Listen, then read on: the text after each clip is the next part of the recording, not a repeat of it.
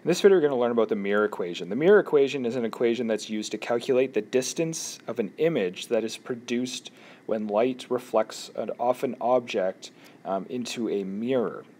We're talking about curved mirrors, and this is an example of a concave mirror. These are also known as spherical mirrors. This is our object represented by this arrow, and these red lines are representing the rays of light that are bouncing off of the object, hitting the mirror, and then coming back and reflecting. This point right here is called the focal length or focal point of this mirror. And the focal length is 1/2 of the radius of this mirror. If we were to complete this and create a circle, the focal length would represent 1/2 of the radius. So light reflects off of the object, and so we have light that's traveling towards the mirror. And any light ray that's going to go parallel to this principal axis, this just cuts right through the middle of the mirror, runs perpendicular to the surface. Any light ray that goes parallel to that is going to bounce back through the focal point. And then any ray that goes through the focal point, bouncing off the object, it's going to be reflected back parallel. And the image is going to be located where these lines intersect. This is going to represent the top of the image, so that would be the point of the arrow, so I can draw that in just like that. Now, we can calculate how far this image is away from the mirror, and we can also calculate how tall this image is using the mirror equation. So this is the mirror equation. That's the top one right here. This is kind of a second part to the mirror equation. This is called the magnification equation. Now we really use these equations together when we're solving problems, and I'll tell you what the different variables mean here. So this is the object distance, this one is the image distance, and this one is the focal length of the mirror. And then the magnification right here is a ratio that compares the height of the image to the height of the object. And magnification can be solved two ways. We can use the height of the image and object, or the distance of the image and distance of the object. So let's try using these equations to solve a problem.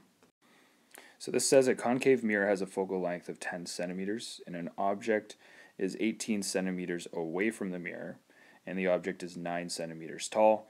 Determine the image height and the image distance. So I've gone ahead and sketched this situation just so we kind of visualize what's going on here, and used a ray diagram to represent the object, which is right here, and then the image that is produced. And we're going to use the magnification equation and the mirror equation to determine the height and the distance. So let's start with the distance. So here's our mirror equation, and we're going to solve for the image distance, and that's this guy right here. So I'm going to subtract 1 over DO from both sides, so it's going to get rid of it here, it's going to move it over to this side. And so I end up with this, and now I'm just going to go ahead and plug in the numbers here. So I have 1 over the focal length of 10 centimeters, and 1 over the object distance of 18 centimeters. That's right up here.